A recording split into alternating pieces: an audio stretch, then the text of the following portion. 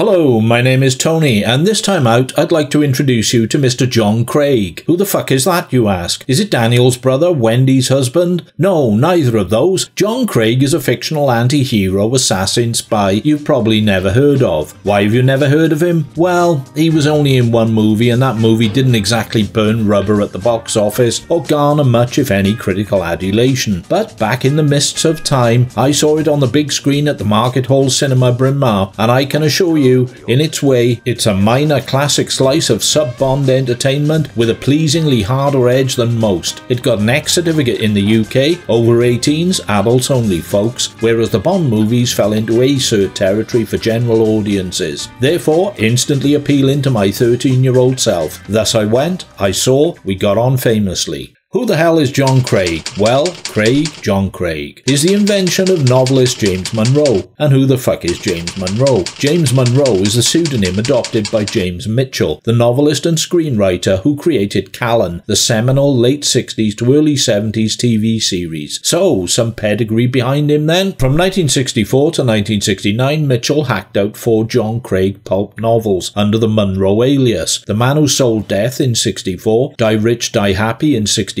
The Money That Money Can't Buy in 67, and The Innocent Bystanders in 69. In the novels, Craig is a morally shadier, more grassroots version of Bond. He's an ex-Special Boat Services officer, sounds a bit familiar, did some unpleasant wet work in World War II, a black belt martial artist and super proficient with firearms. And he's catnip to the ladies. They just throw themselves at him like fat chicks at a cake shop window. In his first book, he is the managing director of a shipping company dealing dodgy arms caches to Algeria. Some neo-fascist, anti-Algerian organisation puts a contract out on him, so he goes on the run from his would-be killers in London and finds himself recruited into a covert British intelligence department, Department K. I'm guessing K doesn't stand for kinship or kissing or Kinder Surprise. He's given the job of assassinating the head of the organisation out to shine his clock, which is not only helpful and convenient for him, but also how his espionage career is kick-started. The fourth and final novel in the series, The Innocent Bystanders, was filmed in 1972 as Innocent Bystanders. It was scripted by Mitchell himself, who dropped the Monroe nom de plume for the credits, and it was directed by Peter Collinson. Collinson had previously directed 2 key British movies of the 60s, Up the Junction in 1968 and the classic Michael Caine comedy heist caper The Italian Job in 69. With an intriguing cast headed by Welsh superstar Stanley Baker, he of Zulu fame, as John Craig, and including Geraldine Chaplin, Donald Pleasance, Darren Nesbitt, Dana Andrews, Sue Lloyd, Vladek Shabel, and Warren Alf Garnett Mitchell, it had all the makings of a Major League winner. Yet somehow things didn't pan out that way, and there were no further John Craig novels written, and no more John Craig movies ever made. Well, so what? When I saw it, I thoroughly enjoyed it, and I still hold it in great affection today. I might be the only one, but that won't stop me explaining why I get such a kick out of it. Might stop you watching this video any further, but that's an issue for you and your god. Me, I put the bloody in bloody-minded, so I'll just thrust on and up regardless, matron. Imagine a spectrum. No, not the autism one, although I suppose there are similarities, but a spy movie spectrum, if you will. At the one end you have James Bond, a sophisticated, iconic fantasy figure, the ultimate alpha male hero of the modern world, with all his accompanying paraphernalia. At the other there is David Callan, a downbeat lower-class ex-con and army sergeant, a rebellious broken man with a troublesome conscience, living a seedy existence on the fringes of the espionage community in a very different type of Cold War from that of his opposite number. Between Bond and Callan lie all the George Smileys, Harry Palmers, Charles Vines, Hugh Drummonds, Ethan Hunts, Derek Flints, Modesty Blazes, Napoleon Solos, etc. They all occupy incremental positions on the spectrum, which places them in proximity to one character and his world or the other. John Craig resides about here, closer to Callan, but with some faint aspirations towards the Bond end.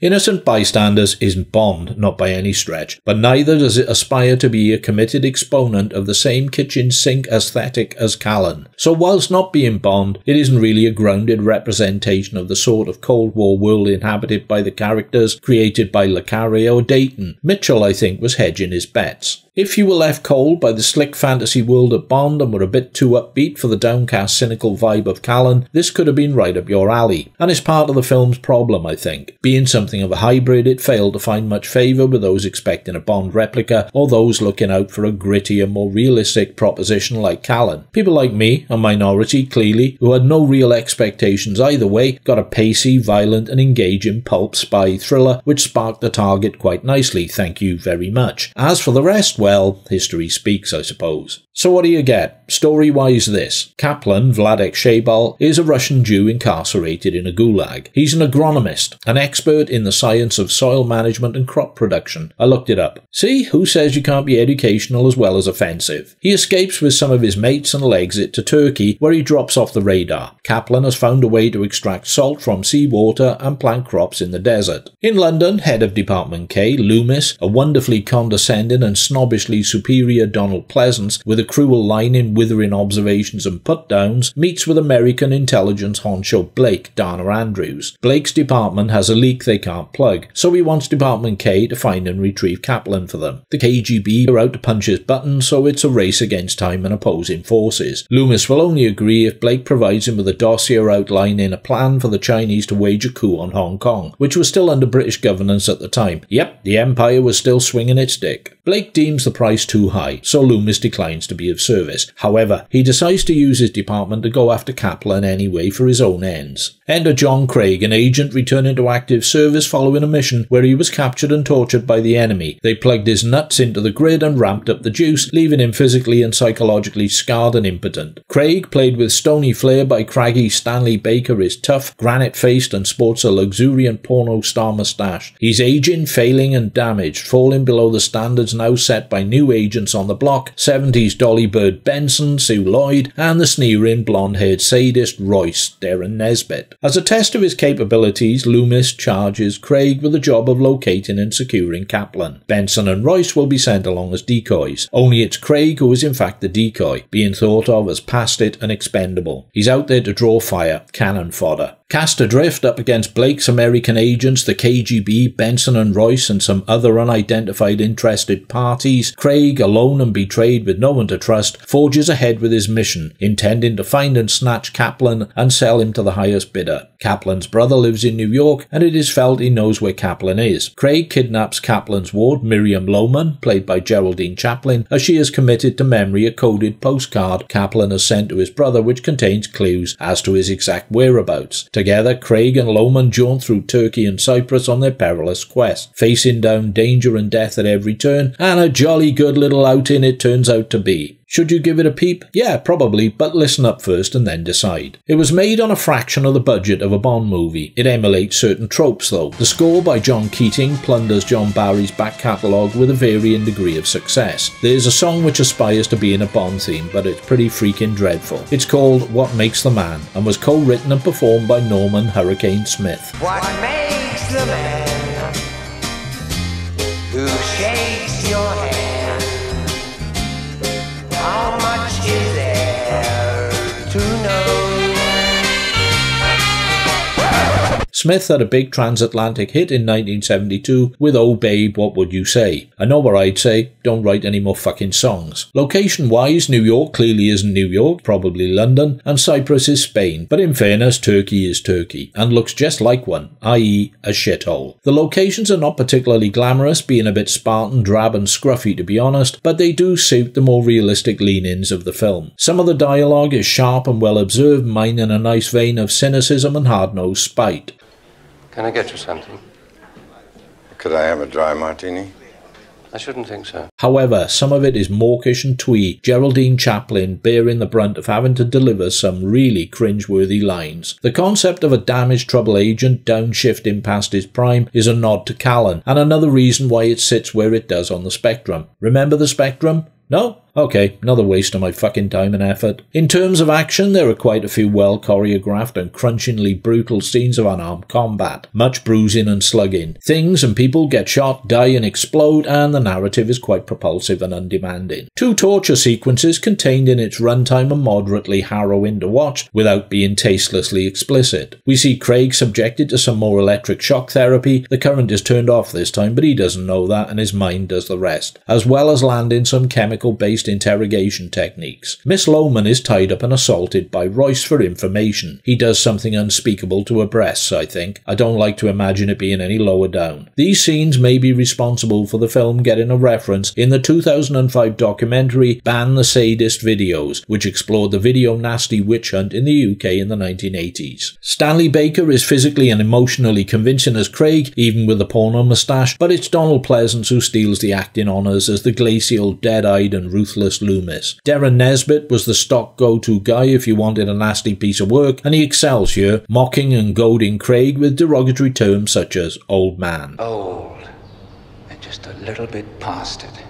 And generally being repulsively deviant and despicable. Sue Lloyd as Benson is the closest you'll find here to a Bond girl, and for comic effect we've got Warren Mitchell. Mitchell hails from a family of Russian Jews and was born and brought up in London. Here he plays Omar, a duplicitous Turk who speaks English with an Australian accent, complete with Antipodean slang terminology. This is explained by him having learned English from Australian troops during World War II. Yep, whatever. He is decent fun though. Geraldine Chaplin, Charlie's daughter, as the female lead, isn't your typical Hollywood beauty queen. She doesn't have the radiant glamour puss vibe of Liz Taylor, Grace Kelly or Faye Dunaway, nor is she anything like the voluptuous sex toy models, a Monroe or Raquel Welch. She's thin, willowy and atypically attractive and sexy rather than classically pretty and obviously hot. She projects a magnetic sort of feminine vulnerability, and this lends a sense of authenticity to her on-screen relationship with Baker's character. It feels more real than the customary rocks-off approach with some of the pneumatic fantasy sex symbols in a traditional Bond or Bond imitation flick, and that's a refreshing change for this type of film. From my personal perspective, Glenda Jackson was the sexiest woman alive at the time, so Miss Chaplin, who possessed certain similar qualities, did it for me. Unlike Glenda though, she didn't whip her baps out at the drop of a clapperboard, more's the pity, but you can't have it all, so I'm reliably told. Needless to say, her character Miriam, Miss Lohman, isn't all she seems to be, as is par for the course in this sort of movie, but she does manage to reinvigorate Craig's libido, bringing life back to the old man's old boy, so to speak. There are no jaw-dropping stunts or major pyrotechnic set pieces here. Everyone is a villain to a greater or lesser degree, with Craig and Lohman being the most human and relatable characters. Even Kaplan is a bit of a twat, having betrayed his fellow escapees, so that now they are also hunting him for revenge. Does our flawed hero prevail in the end? Well, without giving the game away, it comes to a satisfyingly positive conclusion, which made me smile on my first viewing. I liked it anyway. If you're on the lookout for a pulpy 70s spy thriller solidly made, capably acted and engaging, it will more than fit the bill. It's not Bond, it's not camp, and it's not a slave to realism, but it is entertaining stuff, and the plot makes a lot more sense than Puppet on a Chain. Once again, thank you for your time and attention. If you feel so inclined, striking like, constructing a comment, or smacking subscribe is always appreciated, but purely optional. I'm trying to build up the courage to watch Shatter again, a latter-day Hammer film from 1974, and I'm attempting to build up the courage to review it. I'll need an increased alcohol intake beforehand, so bear with me if you're feeling desperate to see someone run through this thing. I have to get the balance just right between blind drunk and comatose, but it will happen. That's no idle threat, kids. Meanwhile, here's a song called, unsurprisingly, Innocent Bystanders. I gotta work on these segues.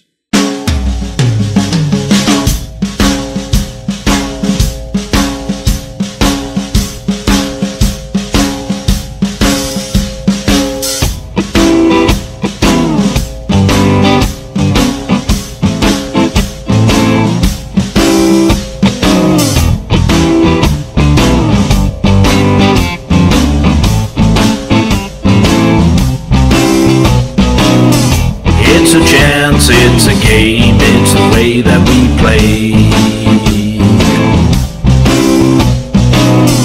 Take your turn, throw the dice, but don't give it away. It's a roulette wheel, it's a lightning strike. It's a venture to gain when you see what you like.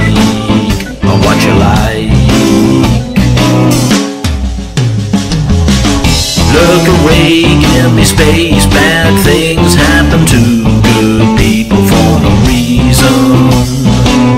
A wrong day, wrong place. Innocent bystanders are always in season.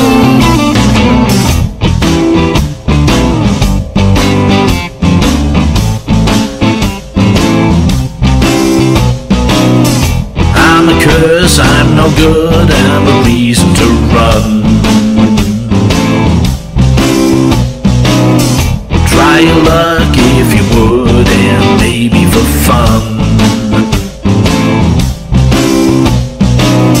It's a losing streak, it's a loaded deck. Won't win you a prize or what you expect, or what you expect. Look away, give me space. Bad things happen to good people for no reason. A wrong day, wrong place. Innocent bystanders are always in season. We are too good to be true, but I can see it for real life scenes in all this town. But there's one thing you must do, no matter what you feel, cut your losses and turn around. Turn around.